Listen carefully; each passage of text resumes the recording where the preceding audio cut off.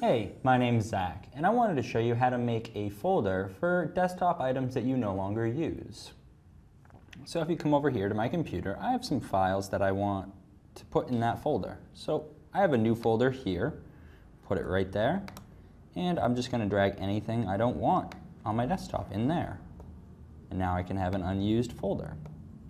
We can even call this unused. Now, it's kind of annoying having that right there. So what we're going to do is right-click, go to Properties, and check Hidden. We'll hit Apply, and look what happens.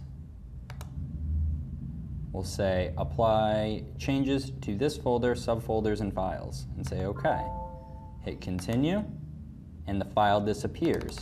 I can't click there, I can't highlight it, I can't do anything. It's definitely hidden. And even if I close out of this, I'm still going to be able to access that file. Go to any Explorer window, go to the View tab, and all you have to do is check Hidden Items. If you check Hidden Items, you can see Unused is grayed out right here. And you could actually even open that up. Now what you could do to make it unhidden is right-click, go to Properties, and check Hidden, and Apply. Say OK, Continue, and your unused folder is back, and you could drag these files out to the desktop if you wanted to.